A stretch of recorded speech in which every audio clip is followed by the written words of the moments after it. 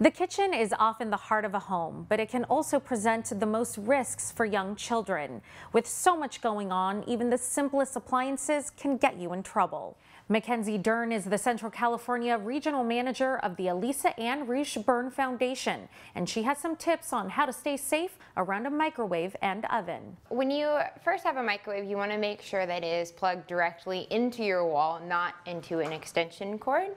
And when you have a microwave, you want to make sure that it is at the right level for your use. You don't want one that's super high or super low, because when you take out food and liquids that have been microwaved, they tend to be warm, and if you don't hold them level, then they can spill on you and cause scald burns, which is one of the leading injuries associated with microwaves. Definitely supervise your child if they are going to be using one, and if you are going to be serving food to a child, be cautious because food can heat up differently in a microwave, so some spots might be warmer than others, so be sure to stir it and test it before you give it to your child, because that can also cause burns.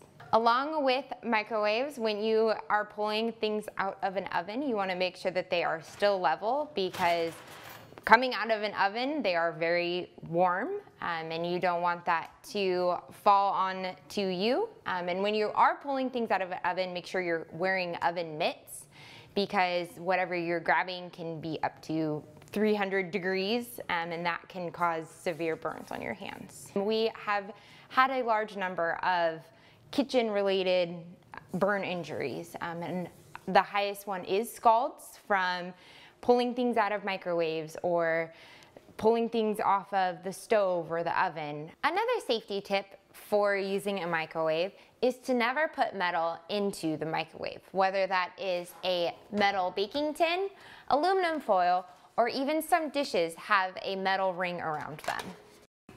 Up next on Medwatch today, our future generations. These sweet babies are going to make your day after the break.